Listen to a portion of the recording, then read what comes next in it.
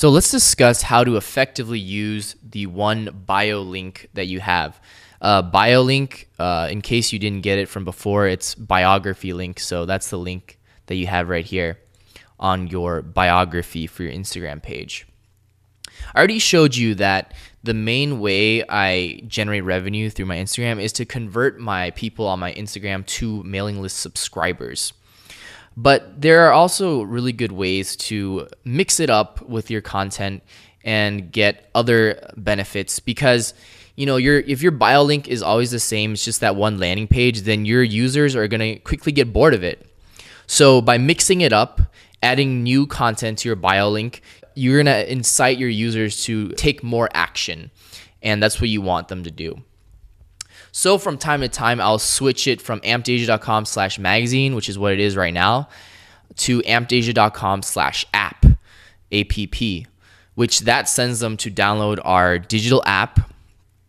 And the digital app lets them read our issues on the iPad. And whenever I do something like that, I always make sure there's a call to action in my picture. So here's an example. It says, from our last issue of Amped-Asia, Lovelin x Kevin Hype, summer issue, link in bio. You see, this is very important because that is the call to action that tells them that, oh, they need to check out the link in my bio now to grab our app or grab our last issue, which is in the app, right? So let's see. Yeah. So yes, here's another example. I have link in bio there.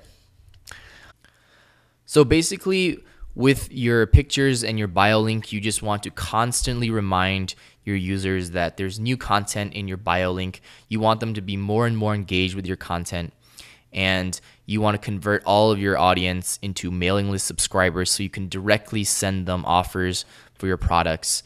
And then you also want to use the bio link to switch it up, to change it to content on your website. For example, a cool article that you just posted, or if you posted some exclusive video that's only available on your website, then the bio link is crucial for that. And you want to indicate in your pictures that there is a change in your bio link, and a good call to action to tell them that they need to click on that bio link. So in the next video, I will share with you an essential tool that you guys definitely need to track your stuff for your bio link.